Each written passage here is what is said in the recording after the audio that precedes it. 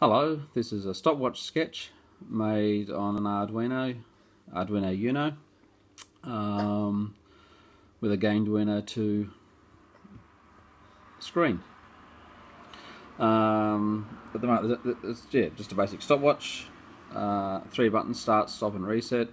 Stop should be pause. I'm going to change it probably. So start, stop. Start just recommences. Can't do anything else. Stop and reset. The 3 bits of data over here. The top one is the current state of the device. So at the moment it is in reset. It is running.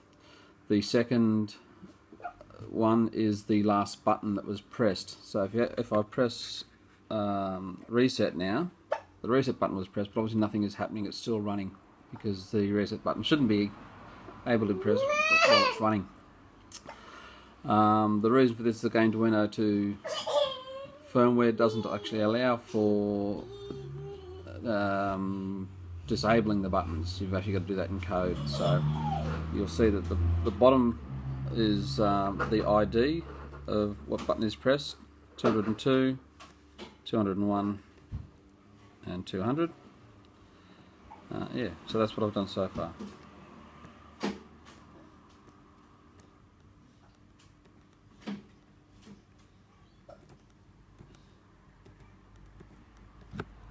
That's it.